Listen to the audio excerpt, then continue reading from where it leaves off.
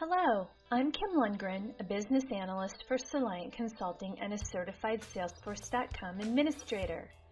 At Soliant, we build custom software for businesses, and my role is to help guide our clients in how to make the best possible use of Salesforce. This is an ongoing series of Salesforce basics, and today I'd like to cover events. What are events? Events represent a calendar entry in Salesforce. Event information includes a specific date, start time, end time, location, and invitees. Examples of events include meetings or scheduled conference calls. Create a new event by clicking on the New Event button on the home screen. You can also create an event directly from a specific record, for example, a lead. The new event page displays, prompting you to enter detailed information about the event. As usual, any field with a red bar next to it is required. The Assigned To field will pre-populate with your name, but can be changed. You can enter the subject by clicking on the combo box icon and making a selection, or enter in a new subject by typing directly in the box. Select the date, the start time, and end time. You can also check the all-day event box to block out the entire day on the calendar. You can relate the event to a particular account, opportunity, etc., or to a contact. This is not required, however.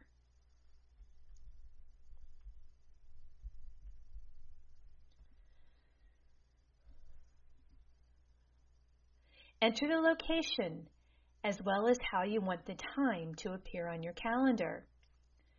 Phone number and email will pre-populate once you click Save, as long as that information appeared on the contact or lead record. Enter description information if you want. I always tend to lean towards entering as detailed information as I can. Helps me to remember exactly what the event I scheduled was about. You can make the event reoccurring, meaning you can schedule multiple instances of your event, for example, a bi-weekly meeting. Set a reminder. This will generate a pop-up reminder about the event when you are logged into Salesforce. Add any attachments if needed. Clicking Save adds the events to the calendar. One more bit of information. If you do relate the event to a contact and you want to generate a meeting invitation via email to the contact, click the Add to Invitees link.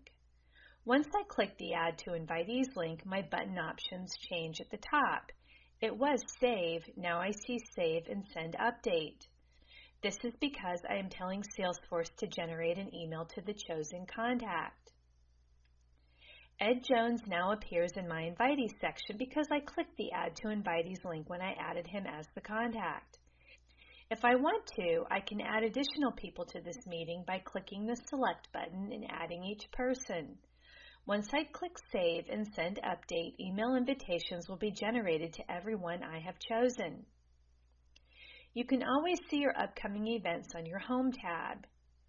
Events will display differently depending upon what kind of event they are, one-time or reoccurring, and if you have associated it with a specific record. For example, the software demo I scheduled is not a reoccurring event and I did not associate it with a specific record. The event I just scheduled with Ed Jones and others is a reoccurring event tied to a specific record. Thank you for watching Soliant Consulting's Events video. If you'd like to see more of these videos, please visit our YouTube channel, Soliant TV. If you would like additional information on Soliant Consulting and what we could do for you, please visit our website at www.soliant.com.